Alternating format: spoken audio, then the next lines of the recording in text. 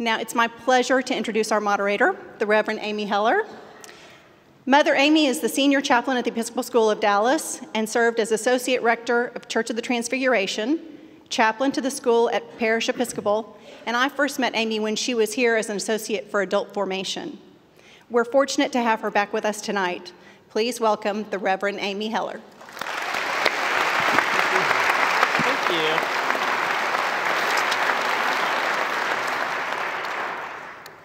Thank you. It's a delight to welcome you all to St. Michael and All Angels. And before I introduce our panelists, let us be in prayer and share a moment of quiet as we gather our thoughts together to build community in this evening we share. Let us pray. Loving God, we thank you for the gift of our human family and our ability to bear your image to one another. We thank you for our individuality and our shared holiness that moves in and through us into our world. Tonight in our time together, may our hearts and minds be open to listening to one another and to a renewed understanding of the many ways your holy people live their faith in you. Bless us with a holy curiosity, a heart of compassion, and a sense of shared life. To you, O Lord, be all honor and praise this night and always. Amen. Amen. Well, it's wonderful to welcome our panelists this evening. Beginning to my right, Rabbi David Stern, Chief Rabbi at Temple Emmanuel here in Dallas. In center, Imam Omar Suleiman, Director of the Islamic Learning Foundation of Texas and resident scholar at Valley Ranch Islamic Center. And at the far right, Reverend Dr. Chris Garada, Rector here at St. Michael and All Angels. It's fun for me to learn that they are getting to know one another and building their collegial relationships with one another. And so we really have an evening ahead of us of listening in on their conversations as they grow in friendship and fellowship with one another in the different ways that they serve faith communities in our shared city. So as we begin, I have an opening question for you all. The question is this: what is a commonly held misconception of your tradition, and what would you like us to know about that commonly misheld conception? And we'll go from there.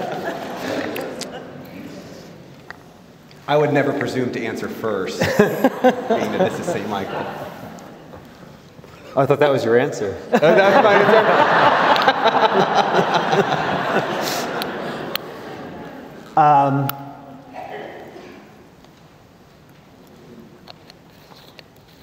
Commonly held misconception.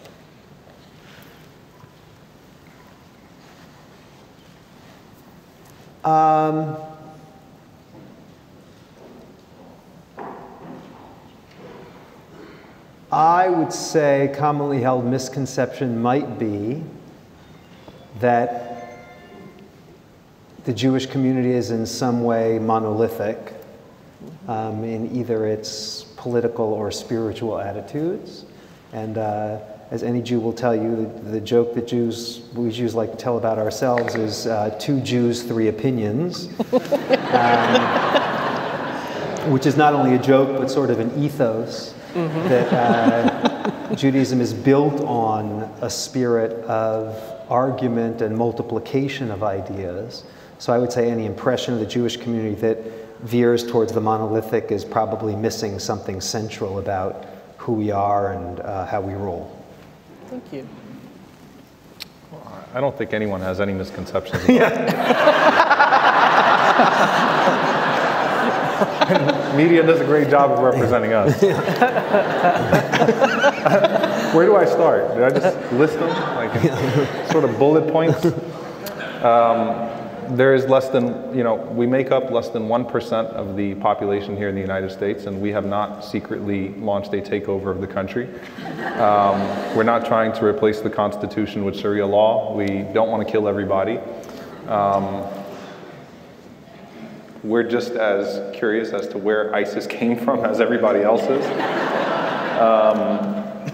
We don't oppress women in our tradition, or our tradition is not one that, I'll use that one. Okay. That's the one. That's the one I'll focus on just for a moment. And I think it plays into a larger narrative that Islam is a cause of destruction and regression.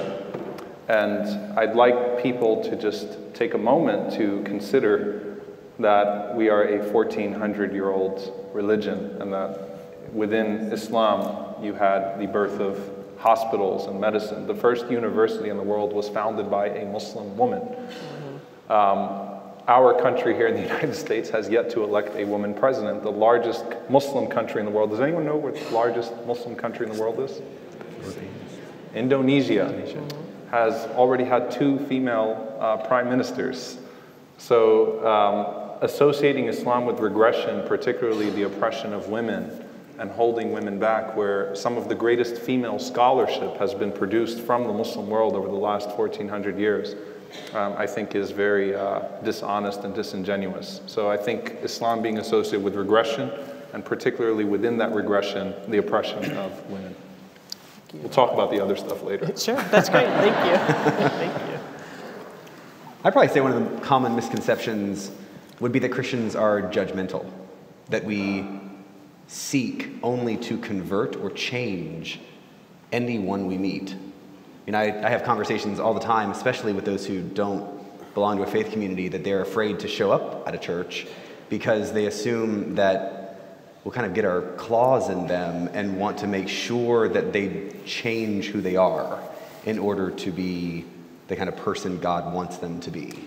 And I think it's so much bigger than that. It's more invitational than it is judgmental. It's a commonly held misconception, I think, of the faith. It may not be a misconception of the people.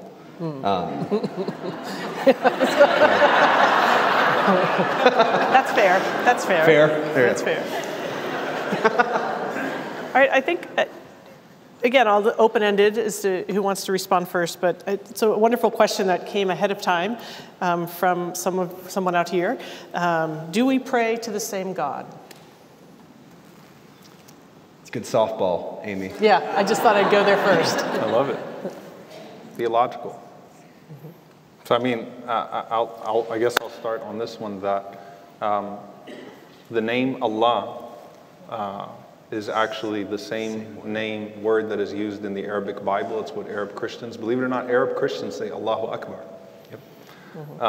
which means God is greater.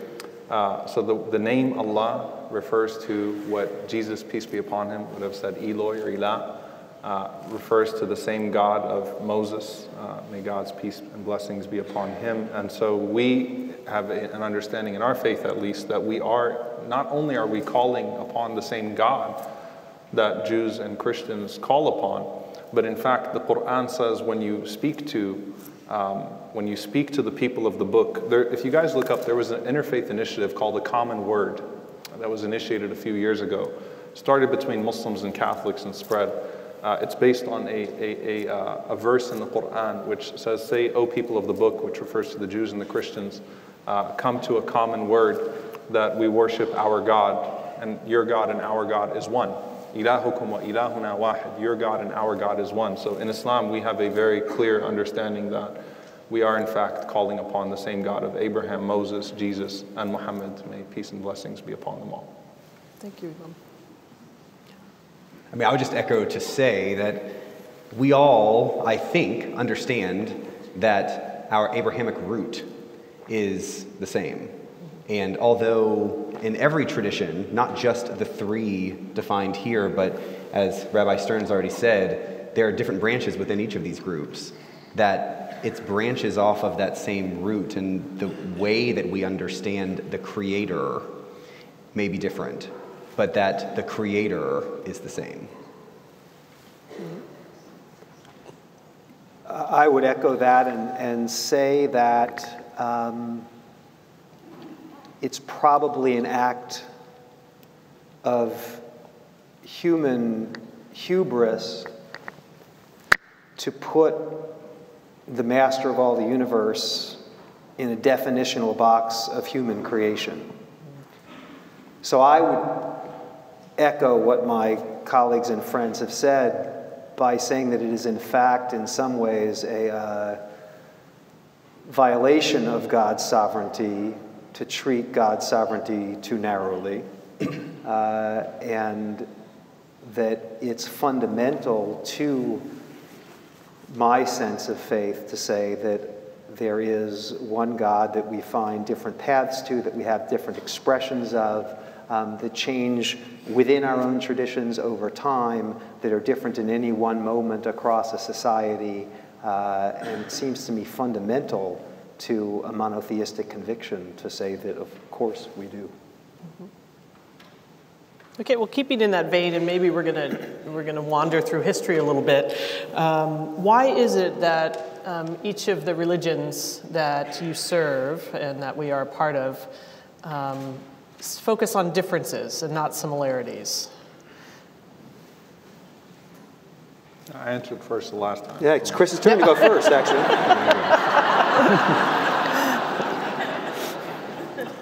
I think it's human nature to try and define yourself by saying what someone else is or is not.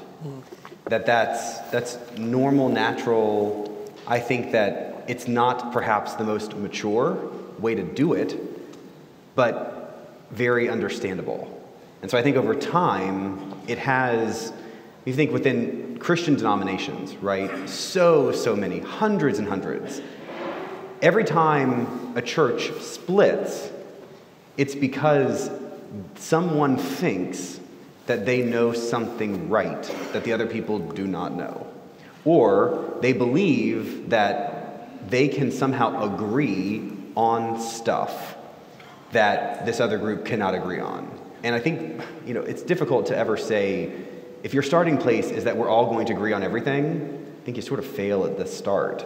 To kind of link back to what we've already discussed, I always feel like God is always bigger than anything we can ever understand. That our task is to try, and it's that effort to try that helps shape us over time. But to presume that we have figured out that God is this box is just a fallacy. I treasure difference. Treasure distinctiveness the same way I would want my children to treasure distinctiveness and not have to blend into some great homogenized whole.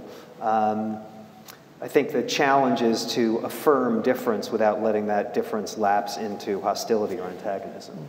But it seems to me that identity, either individually or communally, depends upon acts of distinction, and I think strives for distinctiveness. So that doesn't mean we don't recognize commonality across those distinctions, but I treasure it. In our faith tradition, we have a recognition of a few layers of brotherhood. So first, there is one of the early Islamic scholars, Al-Ghazali, recognized a few different layers of brotherhood. So he said, first there's the Adamiyya, the children of Adam, the brotherhood and sisterhood amongst the children of Adam, that there is a universal brotherhood that exists there. And then it becomes Ibrahimiyya, Abrahamic, that there is another closeness or a distinction of Abrahamic brotherhood, those who claim the father Abraham, peace be upon him. And then there is the brotherhood within Christ in Islam, and that Muslims also affirm a position, a unique distinction position of Jesus Christ, peace be upon him. And then there is Al-Muhammadiyya, which is the Muhammad, those who believe in the Prophet Muhammad, peace be upon him, affirming a brotherhood amongst themselves. But then it's really interesting because these obviously get closer and closer and closer, and there are differences even amongst the followers of the Prophet Muhammad, peace be upon him. But the verse in the Quran, and every time I get asked what my politics are, I say that there's one verse in the Quran that sums up my politics. وَلَقَدْ كَرَّمْنَا بَنِي آدَمَ. We have honored and dignified the child of Adam. And so the children of Adam are to be dignified. When there are political agendas at play, division is the tool of people in power to distract you from actually focusing on what's keeping society down. So division is it's very easy to point to someone who's different than you and say, that's your problem, not me. And if you figure that problem out, then everything will suddenly disappear. And so, I don't want to get too political here, not yet at least. I want you guys to like me at least for the first 30 minutes. Because once I start getting too political, then it's but what I would say is that that's where sectarianism, that's where division becomes ripe, is when there is an agenda at play and there's something to be gained from dividing people. And it's just a simple question that we should ask. Who benefits from our division? Who benefits from this idea of a clash of civilizations?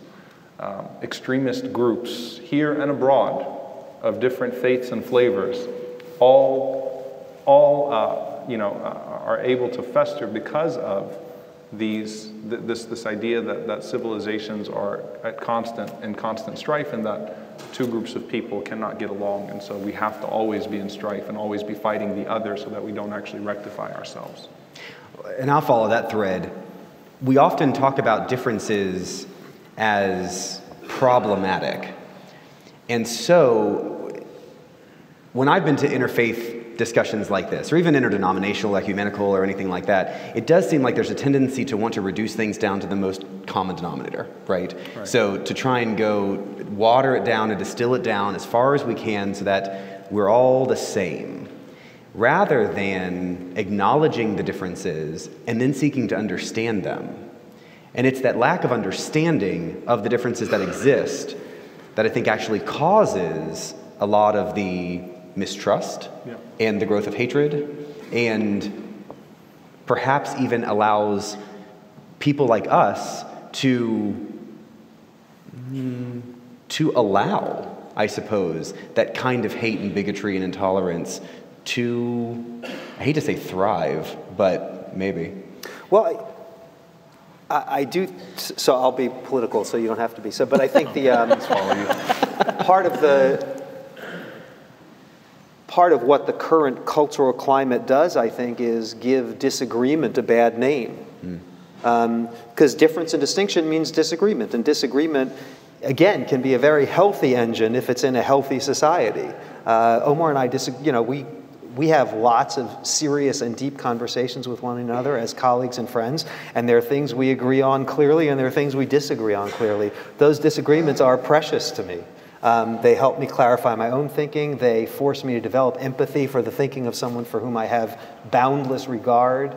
And so I think that the problem is that now that everything is so toxic, we become afraid of disagreement, right? And that's to our own detriment.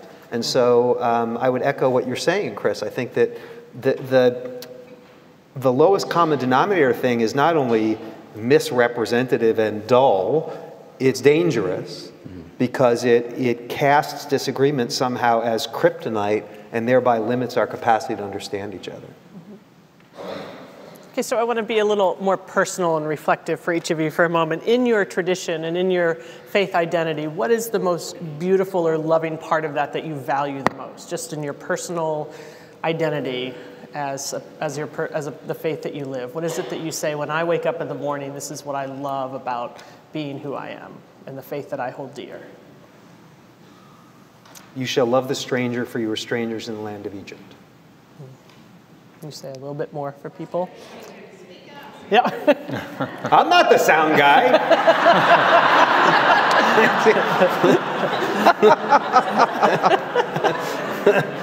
Again, Rabbi Stern. If I had a church voice, I'd use it. You shall love the stranger, for you were strangers in the land of Egypt. The reminder that the recognition of the dignity and the divinity inherent in the other is at the core of the Jewish covenant with God. That is a source of pride and beauty to me. And as Chris said earlier, that doesn't mean there's always a difference between the doctrine and how it's enacted by complicated communities. That doesn't mean that we get it right all the time. I wouldn't even try to guess a percentage of the time that we get it right. But that is a horizon of decency and justice and holiness for me that that I feel blessed that it shines a light on my way. So I would, at the theological level, I would say clarity. As a Muslim, there's great clarity in our theology as to who God is, what his attributes are. We begin everything that we do in the name of God, the most compassionate, the most merciful. That's how there's a very personal relationship that we're able to develop with God, and so we call upon him in the name of God, the most compassionate, the most merciful. There's also a connection to a multitude of prophets. So when I speak to someone who is Jewish, I learn as they are speaking about the Old Testament and some of the stories of the prophets that came before, because in my tradition we affirm those prophets. And when we speak of Jesus Christ, peace be upon him, then I can relate to that. I take great interest in who he was and what his mission was, and have something to relate to there.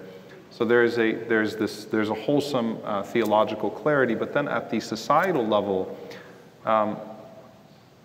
Islam has a very clear social justice tradition. It's a liberation theology at its core. That's what's made it appealing to many of the great civil rights leaders and activists that we've had and enjoyed in this country and elsewhere. There's an explicit anti-racism tradition. The last sermon of the Prophet Muhammad, peace be upon him, was, or the second sentence of that last sermon, was that there's no superiority of a white man over a black man or of an Arab over a non-Arab. There's an explicit anti-racism tradition. There's an explicit tradition of treating people with dignity and with honor and with love and compassion, even if they don't belong to your faith. So it's how pristine those concepts are, and we can find a lot of those concepts that are they're at the core of our messages of loving the neighbor, do to others what you would want to be done to you. Those are things, but I'd say this, that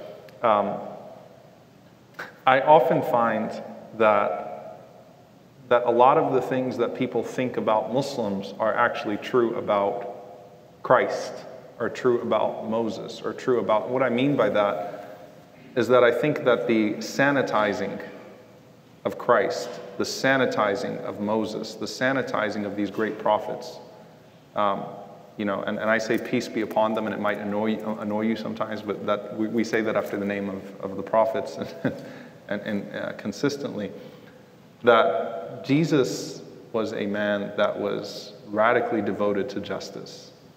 And I can appreciate that. And yes, there's turn the other cheek, but there's also a Jesus that was angry when there was injustice, and that spoke out against it. And I think that when you look at the prophets of God, they were not pacifists in the sense that they did not take a passive attitude towards the injustice in their societies. They were not merely men of theology, but their theology transformed their societies, and they were able to connect that to the vulnerable. And prophets were never popular with power structures. Mm-hmm. So, that's true.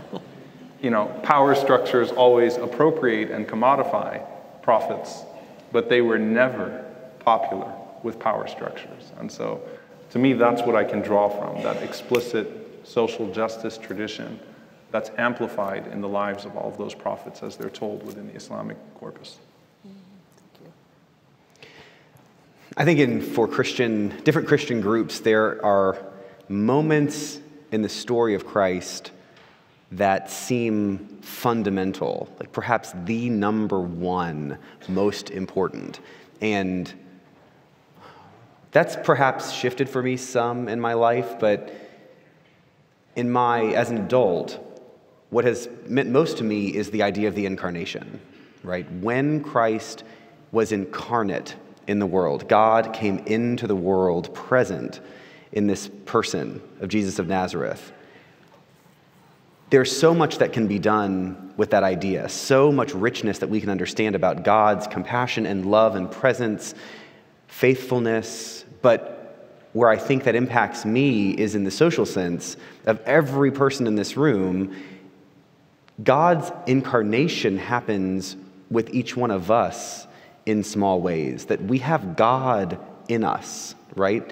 That Godness is something that comes in us, period. It's not something we can lose. And there are plenty of Christian traditions, I think, and theological ideas that sort of starts with, we are bad and need to become good. And I think that there's plenty that says that we are good and lose our way, and that there's this constant return and turning and reconciliation that happens on our journey. And it's that turn and repentance over and over and over again because God's in us. And it's an inconvenient truth for me as a Christian that God is in every person, because I don't like every person. And even the people who cut me off on the street, or who yell at me, or who do frustrating things, or who hurt other people, you name it, God's still there somewhere, could be so buried. But we're called to love God and love our neighbor. And we're called to love our neighbor because God's in there somewhere. And it's through the love that we share with one another that we help that kind of blossom and shine. That's great. Thank you. Thank you all. As I notice the time, I believe the women of St. Michael will be collecting those questions, so pass them to an end, I think, this way. And then we'll have a second round of our questioning in process. But we have plenty to talk about and wonder about together. I'm mindful of the fact that we are all people of books, one book, a holy book that is central to the story. And of course, how we read our sacred texts is very important. And so I'm just wondering sort of the approach, the literal approach, the metaphorical approach. How does each tradition speak to the reading of sacred texts, whether through worship or study? And how is that, how might there be differences amongst the different faith traditions? Or even better, to understand similarities? In the big Christian pantheon of denominations, there are so many answers to that question. Mm-hmm. As an Anglican Christian, Episcopalian, Anglican Christian, we root ourselves in Scripture first, and then develop from Scripture through our tradition, and then we welcome in the idea of reason. So our actual experience, our faithful experience in the world, is meant to also inform how we live. So Scripture is central. It is the beginning. But I think there are lots of Christians who start from a place of literalism. And I tell my Bible studies in groups that I don't think that it's good to read the Bible literally. I would much prefer that you read it literately.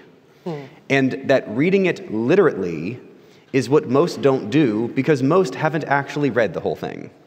And it's not until you see how grand it really is that I think you can appreciate the complexity.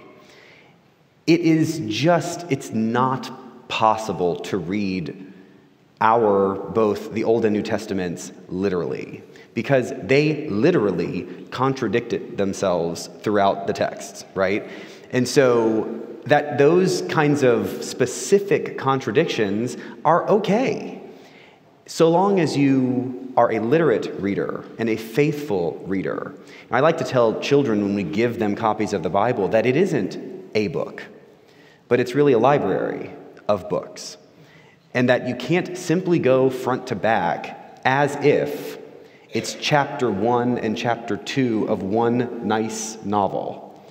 But instead, it's this rich, incredible, poetic and narrative and historic collection of different stories that sort of turn the crystal of truth. And you can't just ever pick one verse and say that is everything, although people do it all the time, right? You can find a verse in the Bible to defend pretty much anything. That's not a literate understanding. And so it's incumbent upon us to go at it as both intellectual, but also faithful, and to let it speak to us over time and to continue to read it all the time. But I'm going to guess that more Christians than not have never read the whole thing. And that's probably a good place to start. Thank you. So there was a social experiment where you guys can look it up online. There's a person, I believe it was done in the Netherlands, who took a copy of the Bible, but wrapped it with a cover of the Quran. Oh, I've seen that. You've seen that? Oh, right? yeah, it's took great. it to the street and you said, should look this up. Read this verse from the Quran, and people would read it and go, oh my God, I can't believe it says that. They are who we thought they were. That's right. Right? And then Yeah. and he takes off the wrapper and shows it's a Bible. And so it's actually quite, and this is, so as Muslims, we believe in the original format of those texts as they were revealed to the prophets. Again, we hold all of these people as prophets, and they were original revelations that over time, different translations and different versions may have departed from the original text. But it's really interesting because, and I'm just gonna, this is in defense of my faith, and you know, David, you know how much I love you, so don't get offended by this, all right? But if statistically speaking, if you take the verses of violence from the Old Testament, the New Testament, and the Quran, the percentage of the Old Testament, don't get mad. I'm not mad. All right, let's keep this. Yeah. It's like 5.8%. The New Testament was 2.8. The Quran was 2.3. So we're pretty, you know, close there. But we win, you know what I'm saying? But it's interesting to me because Islamophobes and extremists preach the exact same Islam. Yeah. I mean, I'm not going to lie. The president and you know, some of those people, they sound exactly alike when they talk about my religion. I'm like, you guys should get in a room and talk about your Islam. And can you keep it somewhere? And can we build a wall and keep you guys on one side so that the rest of the 1.8 billion Muslims in the world can keep practicing the way they've been practicing?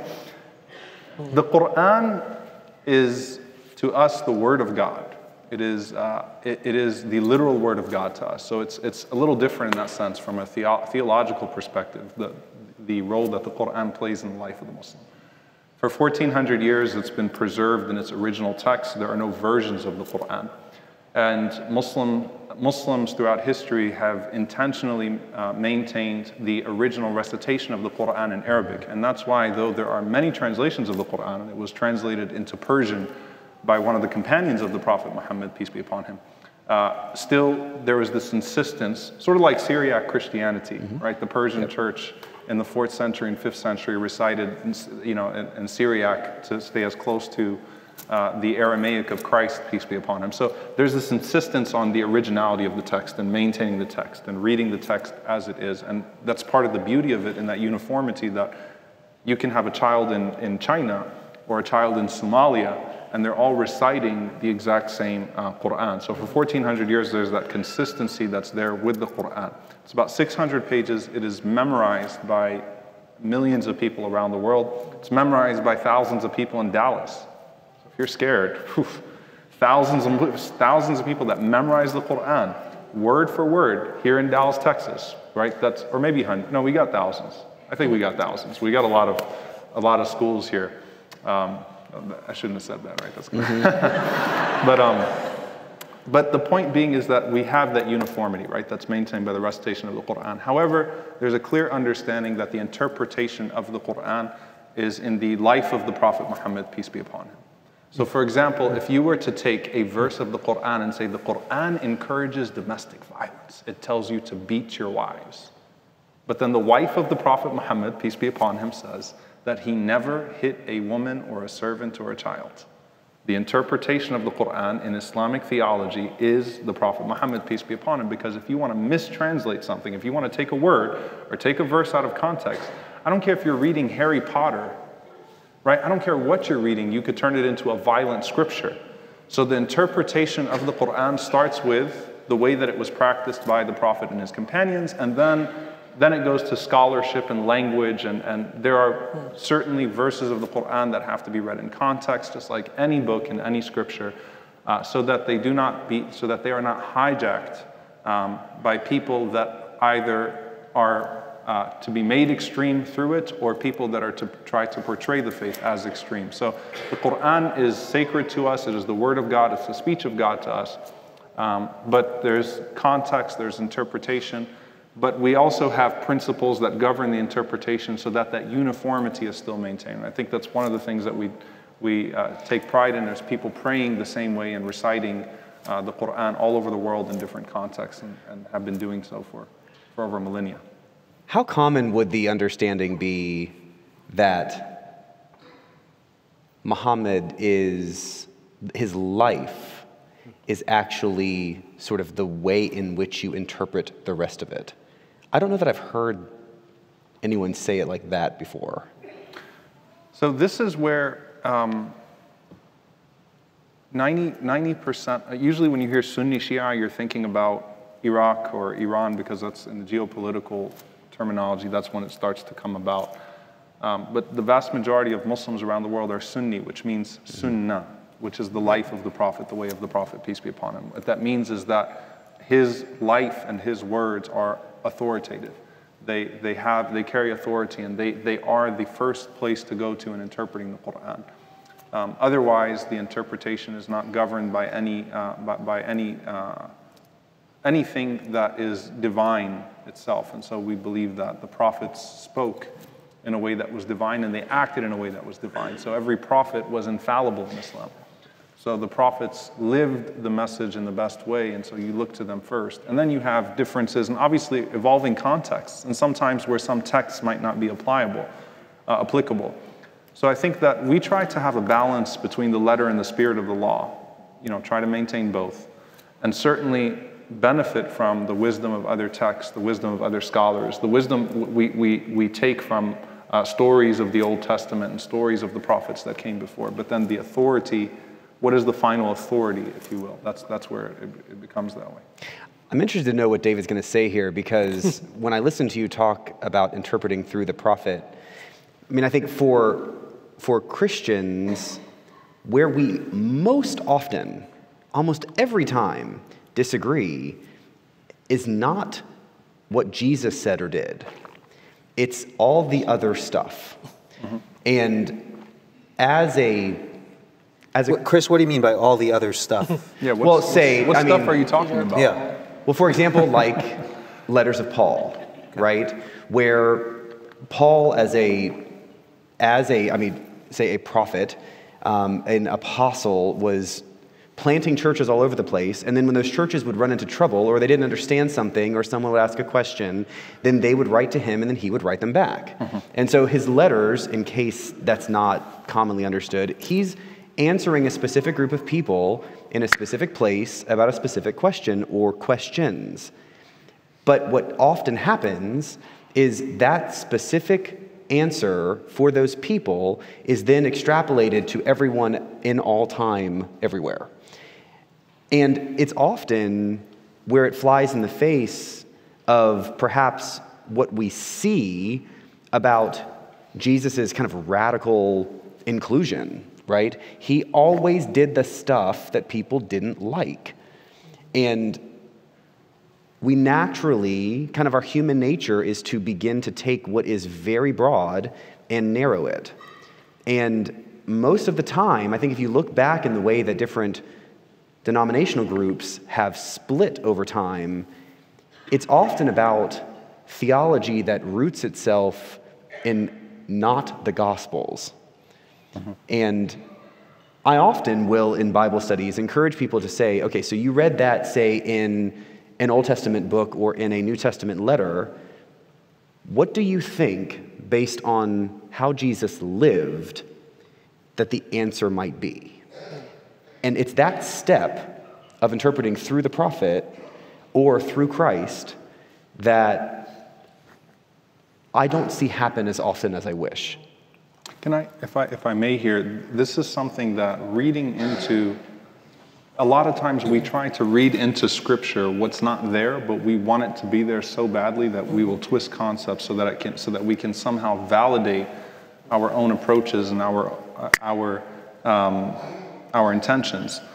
And that's very dangerous when you're reading Scripture, that you either look solely for inspiration when you want to. So the Holy Scripture turns into a website of quotes. So I'm looking for a good quote for my wedding card. I'm looking for a good quote on keyword searches. Yeah, keyword searches and stuff like that. Which now that there's an app for that, there's an app for the Quran. There's, you can literally do that. So I'm looking for a verse on this right now. Yep. But it's not, it's just to give me some sort of inspiration right now, or to make me feel good about my situation, or to quote at somebody. So rather than religion being a tool or scripture being a tool that humbles me and then instructs me, I abuse it to instruct or judge or throw at somebody without living it at all. The most beautiful description of the Prophet Muhammad, peace be upon him, that I found, and it's challenging, is that his wife was asked after he passed away, she said, how would you describe him? If you could describe him in one sentence. And she said he was a walking Quran. That's how she described him. He was a walking Quran. To me, that's beautiful because a lot of times we know this as clergy. There's that great play that was at I forgot, I think it was called The Christians, actually. It was about a clergyman. Yeah. You guys the on? theater center, yeah. So the departure, once you're in the public space, especially as clergy, in the process of preaching, it's very easy to fall into hypocrisy and very easy to have a different life at home and be perceived in such a different way by your family and by those who see you frequently. And I think that's across the board for clergy or public figures as a whole. So hearing his wife describe him as a walking Quran, that means that he practiced everything that he preached. And to me, that is the ultimate goal, is that this is the standard, this is perfection, this is where I need to get to, whether it's in my family life or in my social life and community life. And there's some times where you read the stories of these sages and you say, well, I can't get there. And sometimes it's actually discouraging, like these stories of selflessness and sacrifice and mercy and compassion that is so far beyond anything that I've ever been able to strive for. So sometimes it's like, well, that was them. And so I'm not going to even try to do what's in my capacity. For me, the way I read that is, this is the standard, this is what I need to try to attain, this is what I need to try to get to. Though I never will be Christ, I never will be Muhammad, I never will be Moses. I can try to be those people, I can try to be those men, and I can try my best to live up to what they did. And so the scripture, the text has to challenge me to get better, not be used by me to make me complacent with my situation, or worse, for nefarious, for nefarious aims. I'll be a little contrarian. Because I think this is a distinction. First of all, to talk about Bible study here at St. Michael is you have to recognize the history of superb Bible teaching that's taken place in this church. That's the first thing, of which Chris is a discipline which Chris carries forward in splendid ways. So I want to say that. I also should say, which I should have said at the beginning, which is on Omar's behalf and on my own, to thank you all for your hospitality and having us here tonight. Certainly better parking here than I get at Temple Manuel. So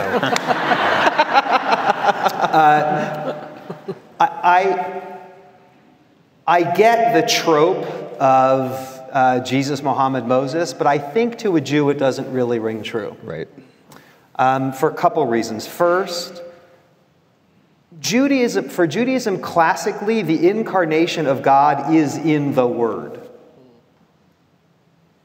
And everyone after that is a teacher or interpreter of the Word. I don't walk around telling our religious school kids to emulate Moses, because Moses does some stuff I don't want them to emulate. I don't really think, frankly, the Bible is a book for children. We need to filter it very clearly and closely, whether it's 5% or 2.5% or whatever it might be. I knew that one would get to. Yeah. No, I'll never forget it. That's okay. No, so, but fine. It was but this is to the point that not.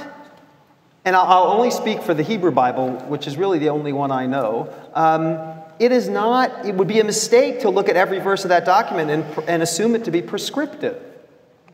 Right? When you cite what one army did to another army, which would go into the 5.5%, have I mentioned that? Which would go into the 5.5%, that's not there as a prescription. It's there as a description through certain human eyes of something that took place, alongside some river between two warring armies.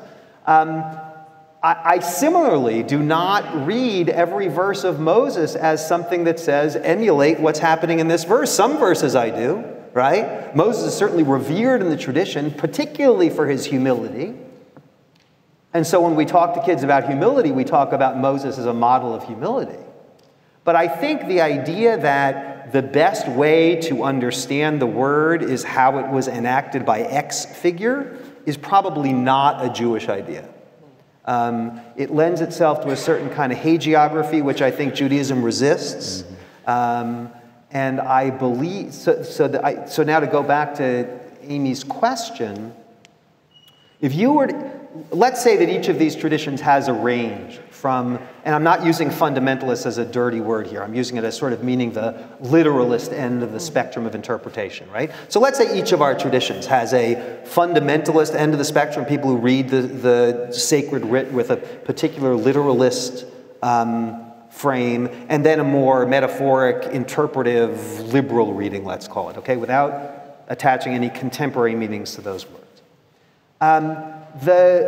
In Judaism, even the most fundamentalist reader, okay, if you go into the most traditional academy of Jewish study and you look at a page of scripture that they're studying, literally what you will see is in the center of the page a rectangle that might have 6 or 8 lines of scripture, and then it is completely surrounded on all 4 sides by commentary. If you can see that picture in your mind, that is how Jews read Scripture. That it begins with divine revelation, and then it is not only accessible to, but it depends upon human interpretation to reincarnate what is already incarnate in the Word itself. So that's why I would think in general, I'm not saying that Judaism doesn't have its instances of hagiography and holding up people as the best and brightest embodiment of sacred call, but in general, we're going to look to the Word and the application of our own wisdom and the wisdom of the tradition to the Word more than we're going to look to specific individuals as the embodiment of the Word. Thank you. Can I? Do we have to go to the next question? Nope, we don't. First of all, let me apologize for that 5.5. No! It reminds me of Romney's, what was it, 48% moment? Or, Right. So, Yeah.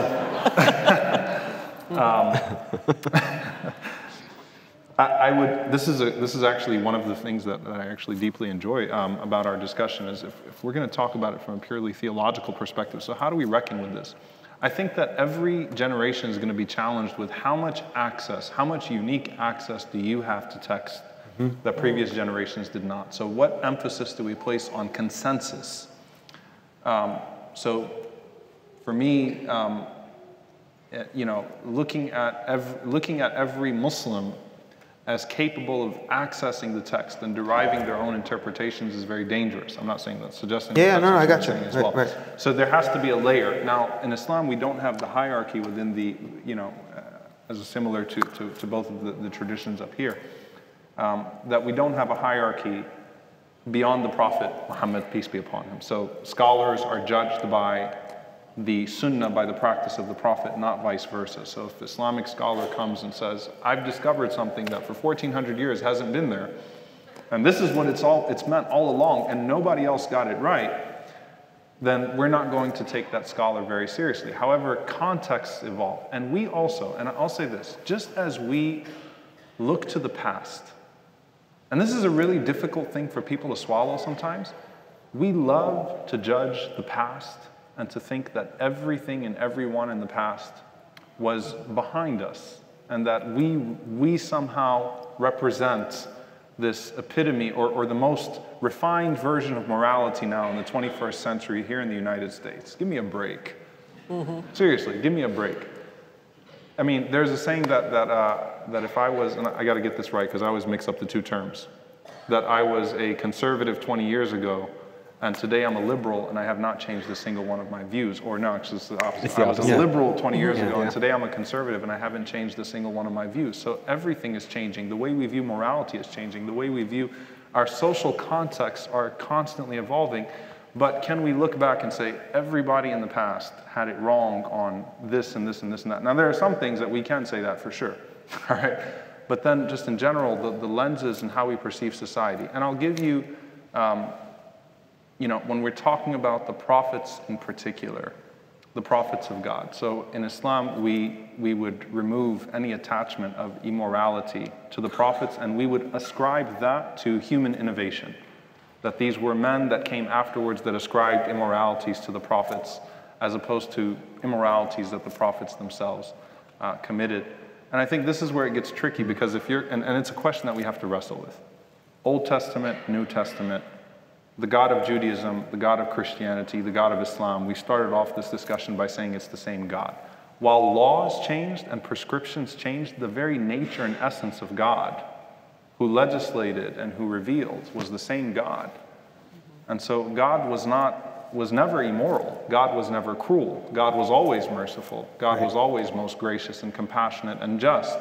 And so legislation that we look back on, or scripture that we look back on, and we go, either we're misunderstanding it or misapplying it, or we can, I could say confidently that there are many things that are ascribed to the prophets that I reject as a believer of those prophets, and I'm offended on their behalf Yes. when I hear certain things ascribed to the prophets of the past. So there's truth to what you're saying, in the sense that it's not, well, I would just push back. It's not the prophets themselves. It's those that interpreted what they wanted to of the prophets.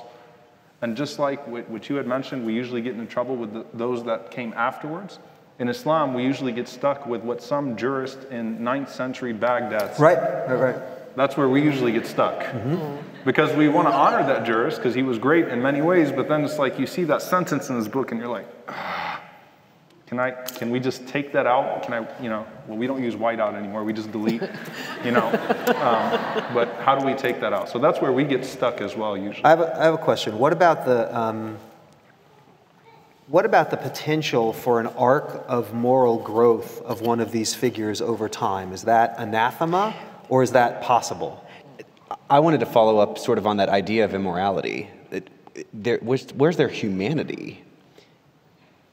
A prophetic, the problems that they encounter, the mistakes that they make, as they are human, rather than taking that away as something that was put on them later. Did I hear that right? I think so. In Islam, our definition of infallibility to the prophets is that they were incapable of major sin, or of ascribing to God a partner. So they were capable of mistakes, of slip-ups, of minor sin, but they were not capable of major sin. So that's where the Islamic definition of prophets, or how we categorize their mistakes as. And you got to understand that sometimes when I say I believe in Christ, or I believe in Moses, or I believe in Abraham, that does not mean that as a Muslim I believe in every story about Christ, Abraham, or Moses, peace be upon them all, that is found within Judaism and Christianity. And let's face it, that within Christianity and Judaism, right, there are different interpretations of who these men were and who these people were. And so, I think I'm talking too much now, but I would just say that that's where it still goes to the men that told us the stories of those prophets, who compiled those stories of those prophets, and which stories made it through, and then how were those stories that were told by men interpreted by other men that then reached us. And so that's where I would say that we have to be as critical of that, or we have to start there before we go to the prophets themselves and say, hey, that's something that I reject with the prophet himself. You don't agree? So a challenge. Yes. You were the first one. I knew you guys put me in the middle for a reason. Yeah, height. That was the reason. But isn't that a form of sanitizing? In other words, you would use the word, you would talk about sanitizing before in terms of, that we whitewash the prophetic injustice, anger of these figures. Isn't it a form of sanitizing to say that if there's anything uncomfortable that's attributed to the prophet, I'm going to say the problem is in the attribution, not in the prophet? Isn't that in and of itself a form of sanitizing? That's a good question, and I would say that it would be sanitizing if before I look to the attribution, I look to what I like and don't like, and then I toss it out or accept it on that basis. But I will scrutinize every attribution. Got it. Yeah. So in Islam, we have a very strict method of scrutinizing hadiths, which are sayings of the Prophet Muhammad, peace be upon him. There are some hadiths that are so beautiful, but they're not authentic from an Islamic perspective. Like if I'm true to the science of hadith, and I'm just like, I wish it was authentic because I love it, and I love this attribution, I love this story, but it's not something I can ascribe. So as a Muslim, I start from that place. Is the attribution authentic or not? If it is, then what's the context? I want to understand the context, because I cannot believe that a man who was used as a vehicle of God's revelation himself lived an immoral life. So I need to look at that. I need to look at the attribution, then look at the incident itself. If I've determined that the attribution is authentic, then what is it that took place, and how do I grapple with that particular incident? What I find interesting about this is that for Christianity, the root idea is God's redemptive work in the world, right? And the redemption is a change. And so mistakes and problems aren't a problem because it's just true. And we're all in that same boat together. And I might steal David's word, that arc, that redemptive work over time, not necessarily just a single individual, although yes, there's that too, but it's also as a world. Like the idea of a kingdom of heaven is not this other thing, but it's something we work toward now, right? That we are redemptive agents in the world and are called to spread that redemptive truth of God. And so to say that even our prophets weren't part of that work, to me kind of undermines, I think, what the Christian kind of root of redemption really is. So it goes to the definition of a prophet in Islam, and then it goes to the definition of what we classify as a major sin. So the story of Adam and Eve is the story of mankind. That Adam, who's a prophet, made a mistake. So the major sin here, when I class a major sin, I'm talking about murder. I'm talking about a different category. There's a very specific category of major sin in Islam, but redemption would occur with all of the prophets, with all of the stories of great people, and there are stories of redemption that are told by the prophets themselves. So the work of God, the entire concept of salvation in Islam is that you do your best, but your God is most compassionate, most merciful. And so long as he finds you on the day of judgment having tried your best to attain that mercy, then his mercy will overcome your shortcomings. And so there's a saying of the Prophet Muhammad, peace be upon him, that no one enters paradise by virtue of their good deeds, but instead by the mercy of God. That does not mean free pass, you don't have to do anything.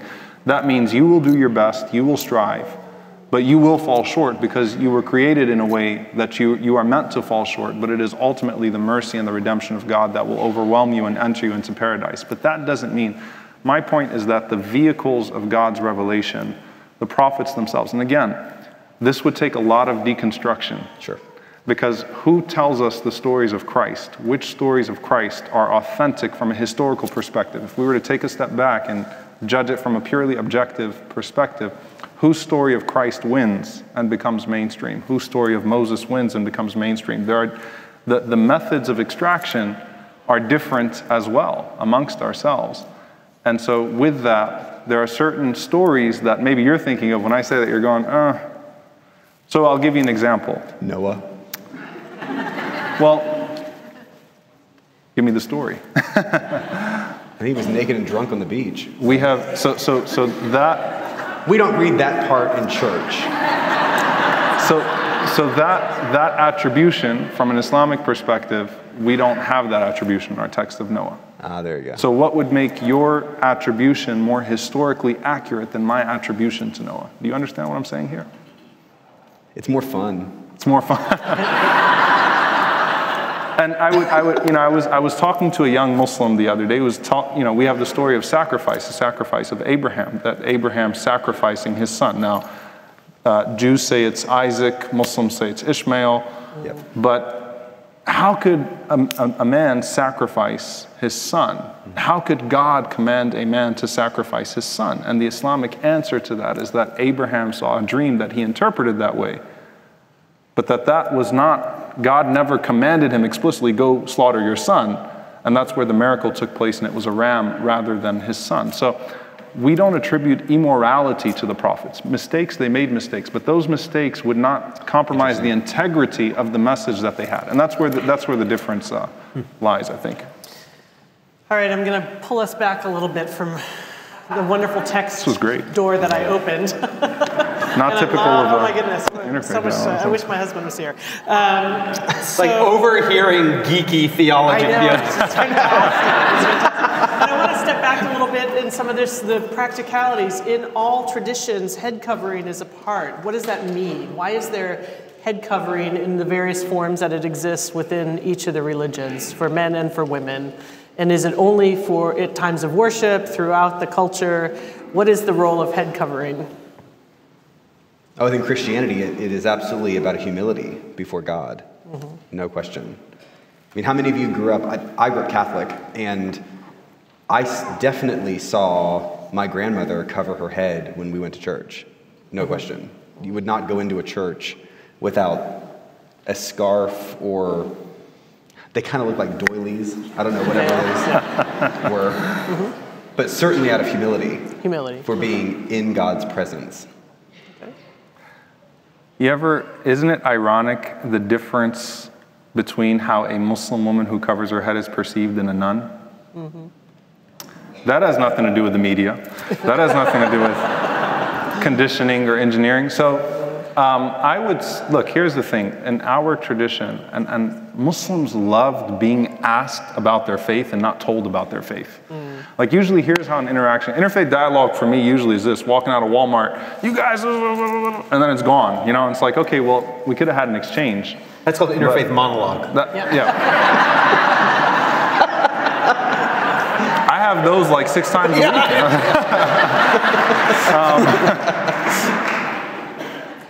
There are Muslim women that are here today that cover their heads. Ask a Muslim woman how she feels about her head covering, and if anyone forced it upon her, or if it was a choice that she made at some point in her life as a means of devotion and humility before God. And I guarantee you that you'll be surprised by the answer. So and I'm actually inviting you, all the sisters, I see a few sisters here, you're good with being asked about your hijab in the store, your hijab. Okay, good, you're all good with that. So you may ask them that question, don't ask me that question, and ask those sisters, because when they decided to cover their heads and why they decided to cover their heads. It is in this America, in 2018, hats off, literally, to the Muslim women in this country that insist on their Americanness and insist on their identity, because what they are doing is an act of resistance to bigotry, because they're insisting that there is no...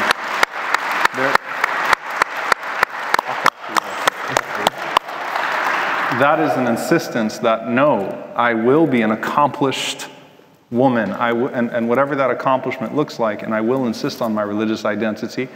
And it is just as oppressive to force a woman to take her head covering off than to force her to put it on.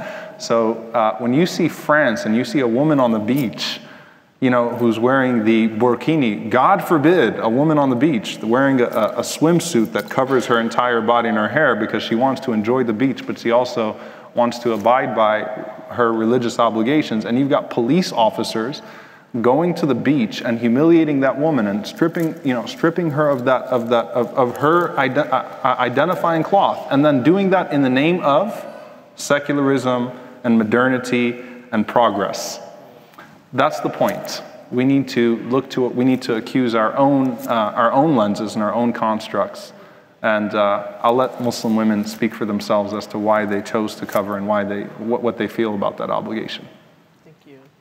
Humility and modesty. Humility and modesty. A question. The other thing I'd throw in is, because you can do, and I assume you could do it in other traditions also. Certainly in Judaism, you could, if you wanted to be If you wanted to prejudge, you could look on a bus in Israel, and based on the kind of, whether it's woven, whether it's velvet, how big or how small, you could, like people who really know Israeli sociology could actually tell you a lot about a person, right? In other words, and again, it's a prejudgment, but there's head covering, and then it get, like, as we said from the very beginning, it's also sometimes used as a sociological marker. Right.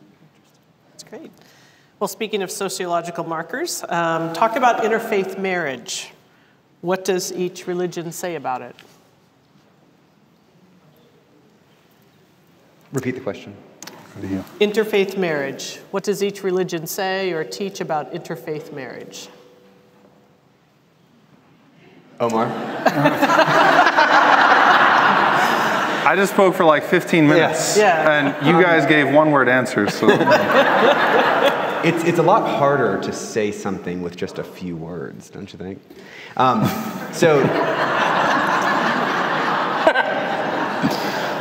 Is the question what our traditions teach about interfaith marriage? Or just say about it? I just want to point out it's not the rabbi who answered a question with a question. Yes, I just want to point that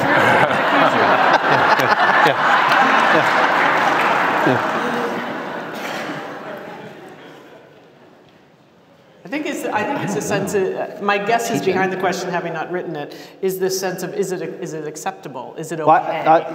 In traditional Jewish law, it's prohibited. Okay. In contemporary Jewish practice, there are many rabbis, specifically rabbis of my denomination, who would officiate. You would never find an Orthodox rabbi officiating an interfaith wedding. You would actually, and a conservative, currently the current regulation of the conservative rabbinic organization is that if a conservative rabbi officiates at an interfaith wedding, they're expelled from the organization.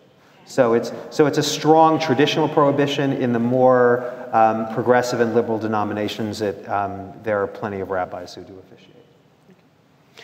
I would certainly say that there isn't explicit this is one of those moments where I cannot speak for Christianity. Right. I think that in most cases, individual clerics have some flexibility on how they approach this. Most of the time, marriage is considered kind of in that pastoral category. Certainly as Anglicans or as Episcopalians, and I would say probably Orthodox or Romans, it is sacramental. And when a sacramental moment is shared, that is shared among people who believe in that sacramental experience. However, there is flexibility in that. I think it depends on a personal, in our tradition, we are not compelled to marry anybody. I have declined multiple couples just because, God knows they're not supposed to be married. Wow. Sorry. Man. I know. So, Okay. It's different. I mean, I would say that we have a responsibility to baptize someone who wishes to be baptized, that we have a responsibility to bury someone who needs to be buried, that those are responsibilities that we share. But things like marriage is, I think, a reforming of family and starting something new. And I would say most Christian clergy would really want to encourage a Christian identity in that new family. Even if perhaps someone did not come out of a Christian tradition, that would still be very strongly encouraged, for sure. So within the Muslim community, to the preservation of identity, the Quran was revealed over 23 years. So the way we look at the Quran was not revealed in one shot, but rather between the age of 40 and 63 of the Prophet Muhammad, peace be upon him. And so it was dealing with evolving context as well. When Muslims were in Mecca, which is the earlier part of the revelation, the first 13 years, there was an absolute prohibition on interfaith marriages. So Muslim men and Muslim women could not marry non-Muslim men or non-Muslim women, and there was also a prohibition on eating meat slaughtered by anyone that was not Muslim. So those are Sacrifice is obviously a big part of the Abrahamic story, so the sacrifices of others was not accepted. When the Muslims moved to Medina, when the Prophet Muhammad, peace be upon him, moved to Medina, there was a vibrant Jewish community, and actually the first constitution in the world, according to some historians, was the Constitution of Medina. You could actually look it up, where Muslims and Jews agreed upon certain obligations to one another and certain things to each other. At that point, there was a verse that was revealed in the Quran that relaxed the prohibition for men, Muslim men, marrying Jewish or Christian women, and relaxed or did away with the prohibition of eating sacrifice, eating the meat of Christians and Jews. And that was in that new interaction that was taking place. So certainly, even with that relaxation of prohibition on Muslim men being able now to marry Jewish women and Christian women, it still was not encouraged. It was discouraged actually very early on in an effort to preserve the Islamic identity within the marriage. But when it comes to food, thankfully, I can eat kosher. And we got some really good kosher food in Dallas. It's better in New Orleans, where I used to hang out with Rabbi Lowy, but Muslims can eat halal and they can eat kosher, so they can eat meat that's slaughtered by Christians and Jews as well as Muslims. And that got me a little hungry, and we're having dinner after this. That's great. Is there one requirement to be your faith? Is there one requirement? Or can you think of a requirement to be your faith tradition? Are we doing a conversion right now? Yeah, no.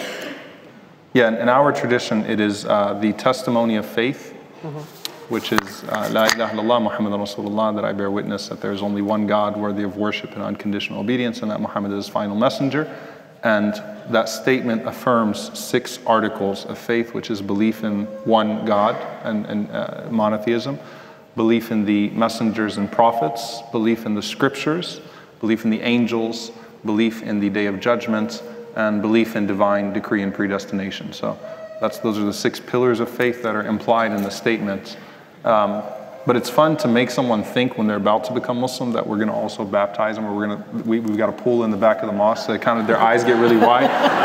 And also, when someone becomes Muslim, the way that Muslims celebrate is they say Allahu Akbar.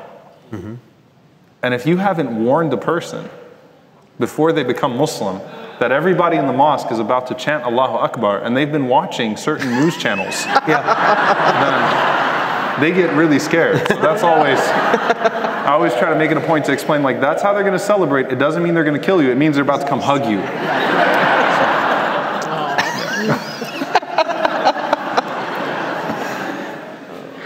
So Christianity is definitely an orthodoxy. So it is grounded in right belief, and the belief being that God's redemptive work in the world was made complete through the incarnation of Christ, and that our move toward redemption and salvation is through the belief in Christ. And the rest of it is details that people need to feel good, but that's the common starting place. I think Judaism is distinguished here also, tends to put plenty of emphasis on deed as well as on creed. If you wanted to look historically, the Jews are a people before they get to Mount Sinai. So they're actually identified and behaving as a people before they enter into the formal Sinaitic covenant. In general, what you end up with in later rabbinic Judaism is sort of 2 core ideas, what's called Ol HaMalchut and Ol HaMitzvot. Ol HaMalchut is the yoke, Y-O-K-E, of God's sovereignty, and Ol HaMitzvot is the yoke of the commandments. And that one way or another, there has to be participation in the covenant in both of those dimensions. So it is both about accepting a notion of one God in all the world, as well as accepting, in some interpretation, a life of mitzvot, of living according to covenant and commandment. Can I just share with you the coolest Muslim t-shirt that's out there?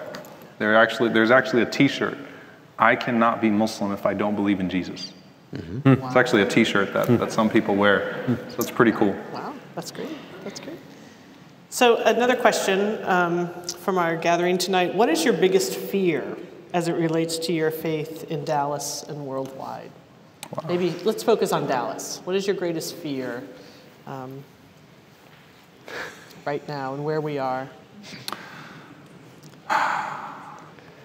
Well, we're the only community, Muslim community in America that regularly has white supremacist groups in front of our mosques with long rifles. That's pretty scary. That is scary.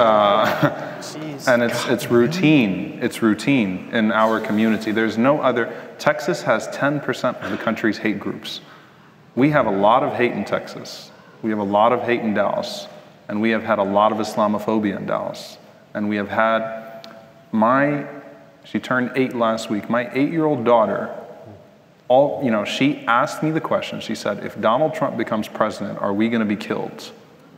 And so what children are ingesting and internalizing, I'd like to think that, and this is, I think, part of all of our faiths, that we should work with optimism.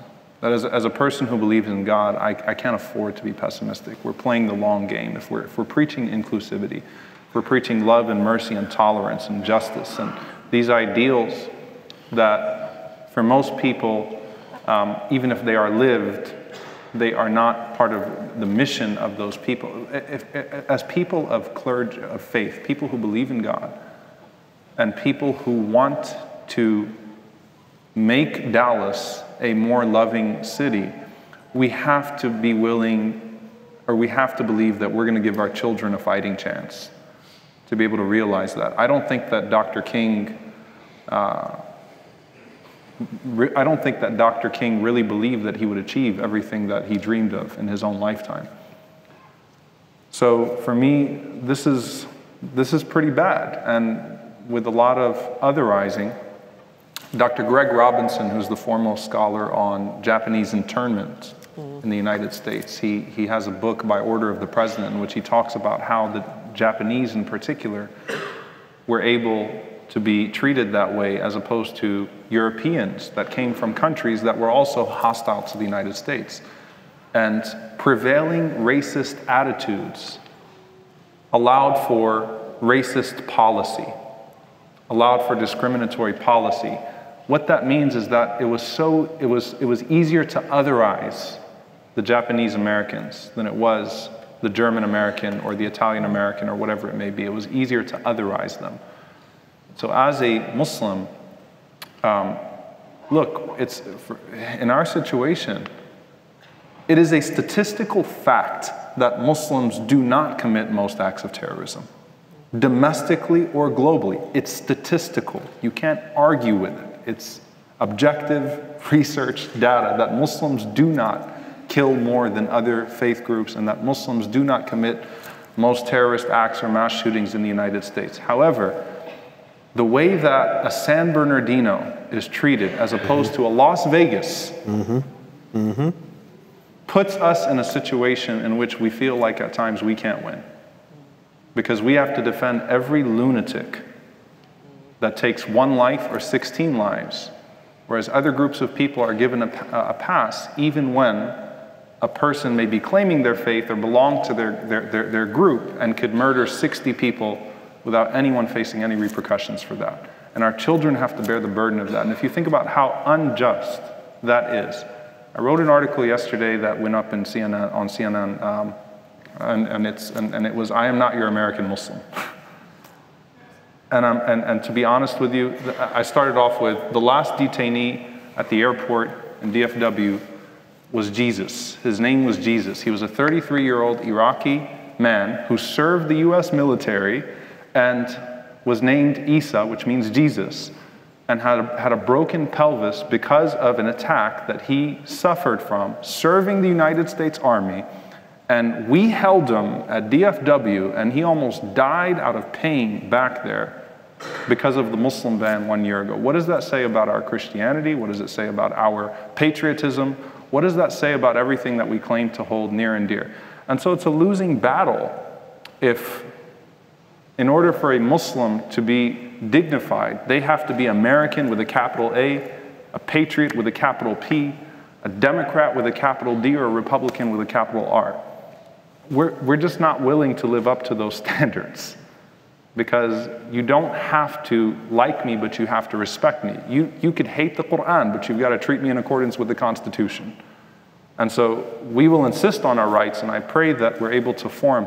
I am optimistic because I do think that we're forming coalitions now that we would not have formed in our complacency, that we would not have formed if the myth of a post-racial America continued to persist in the media.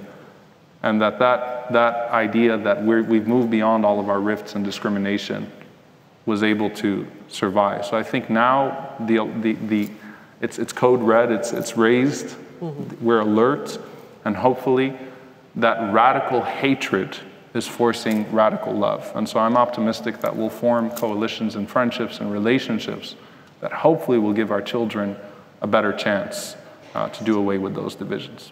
Thank you. Thank you.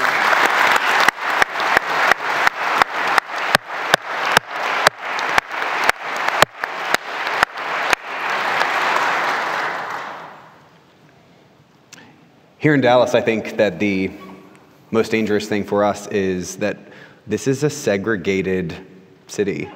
I've lived in 5 major cities, and I've not lived in a place that is so separated. And I think the separation is maybe not bad for the reason you might think. It's exposure, and it's simply just knowing other people. It is so easy for me, in my world of work and school and grocery stores and whatever, to really only see people who look like me and who might believe like me. Way too easy. And when that is the case, then the natural exposure that we have to people who just aren't like us is so low that we can't otherize. And in places where segregation, where there is a big mix, you kind of have to learn about other people just because they're around you, right? You're working with them, you're shopping with them, you're in school with them, and you figure out that they're just people. And that I think for Dallas is probably the biggest hurdle that we have, because geography and physical division is really difficult to get over, really difficult. Nationally, perhaps, I think that there is no way to read the story of Christ as a story that is not about incredible, lavish abundance. Abundance, always. And yet, I think that especially Christian groups have not been living abundantly for a while. And when we guard ourselves and are concerned about lack and try to shore up what we have to not lose any of it, we're not actually living faithfully. And that kind of, the abundance of God is so tangible and real that if we don't claim that back, that confidence and that courage and that love that abundance provides and empowers us to be, we're not going to grow. We're not going to be a force for good. We're not going to be able to claim our authority for the good that God calls us to be in the world. And I think that Christian groups, particularly in America, have that reckoning that is coming a lot faster than we wish it were. I have a few worries. First is I sort of believe that anti-Semitism is a constant. I believe that in some periods and places it's more submerged, which I'm very happy for. And I'm really not a sort of, anti-Semitism is not a primary shaper of my Jewish identity. It is for lots of Jews. It's not a primary shaper of my, and I say that without judgment. It's not a primary shaper of my identity, but I have an awareness of it. I have a sense of vigilance about it. I think that we've been relatively fortunate in Dallas, but I sort of don't really take it for granted. And it may sound paradoxical, but the other thing I'm worried about in the sociological category is assimilation. That Jewish achievement and Jewish integration get so cushy that we lose track of who we are. As a faith community, as an historic community, as a distinguished and distinctive community. So I worry about that, and I see that as a big part of my responsibility. And I'm now shifting away from the sociological towards the more explicitly faith dimension of Jewish identity. I worry about complacency. I worry that we'll take all the parts that are warm and joyous and connective and self-affirming, which, thank God, there are deep reservoirs of, and neglect our obligation to justice, neglect our obligation to enter into the spaces that are uncomfortable, neglect our obligation to hear the stories that are uncomfortable, neglect our obligation to see what's broken and to work to be healers of that breach. So I worry that we don't rise to the level to which our tradition calls us. Thank you. Can I respond for maybe just faith communities in general? Sure. I think assimilation is an interesting idea to put forward because one of the things, I grew up in Florida, which a lot of people call, the 6th borough of New York, and I had... We call it God's anteroom. God's anteroom? That is not wrong. So we used to have bumper stickers that said, "When I am old, I will move to Michigan and drive slow." So point being, though, when I grew up, I had lots of Jewish friends. And every Saturday morning, they would trot off to Jew school, right? And they would learn how to speak and read Hebrew. They would learn stories. Friends of mine who were raised in Jewish families did not make the assumption that they would figure out how to be Jewish unless they were taught by their church, right? By the synagogue or their school or their community center. And I think that one of the differences that Christian groups have to embrace is our culture is not Christian, right? It is,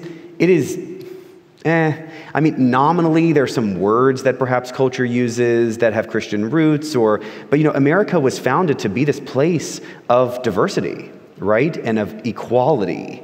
And we have slowly, almost so slowly that we don't even like to admit it, become a place where we still think that people might become Christian just by osmosis of being in America.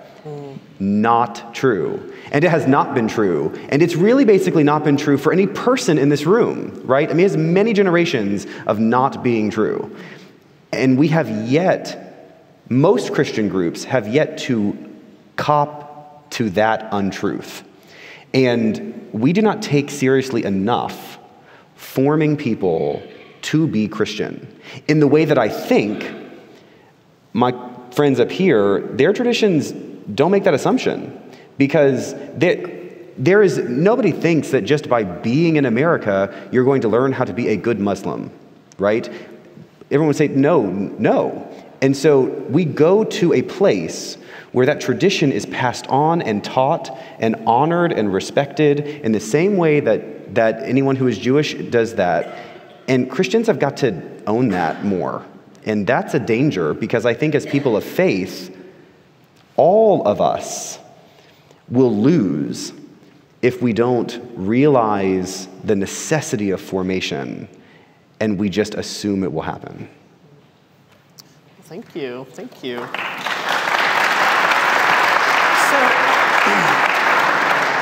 So believe it or not, gentlemen, it's after 8:30. I know, Zoom wish, there goes. So I can't help but end on a wonderful question. I don't know who wrote it. It's kind of a circle back to when we all got together before we came in here. And I'm sorry, I don't mean to upset. The questions tonight have been fabulous. There are many, many others that I'm sure we're going to figure out a way to address in communication from this evening. But here's the last question. And I did not write it, see? What is the best priest, rabbi, and imam walk into a bar joke that you know?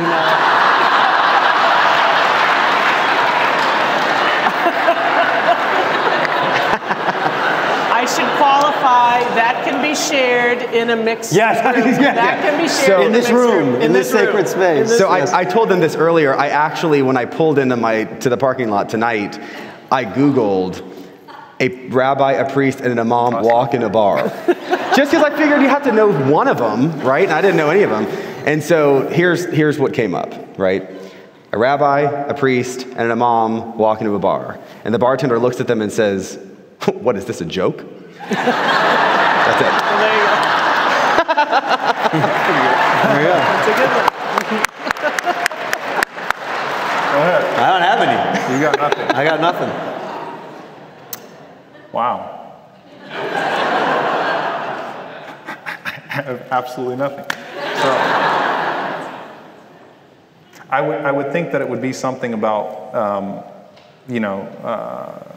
something about the Muslim being violent, the imam hitting someone over the head with a bottle. You know, I would think it'd be like something like that,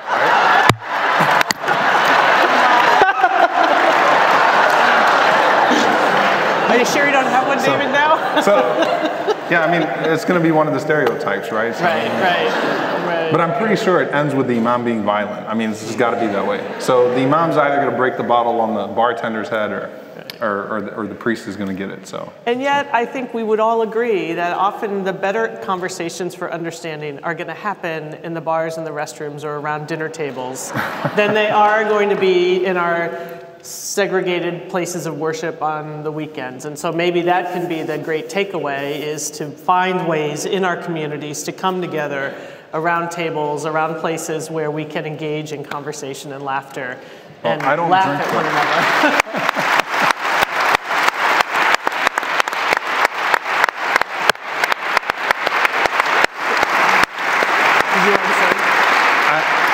Honestly, I was just going to say I don't drink, but I'll say this, that David has become my favorite coffee partner. There you go, very coffee quickly. shops. So we've done Java Me Up, and that's excellent. That's the best we've done, and I've got to bring you out there as well. So I love coffee. All right, we have more in common than you think. That's right. So real quickly, just to end us, I want to say a big word of thanks to Amy for moderating us tonight.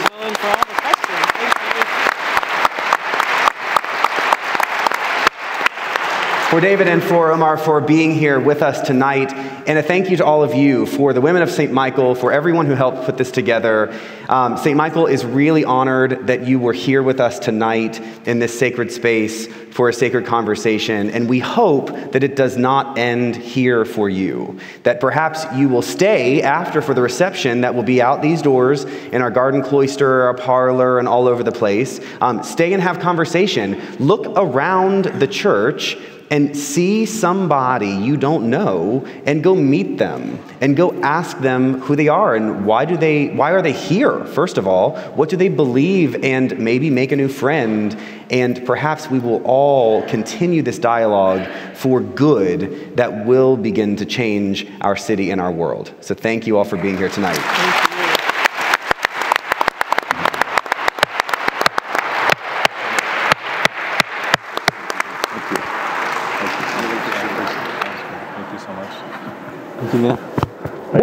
I hope the joke didn't go so. That was good. Thank you.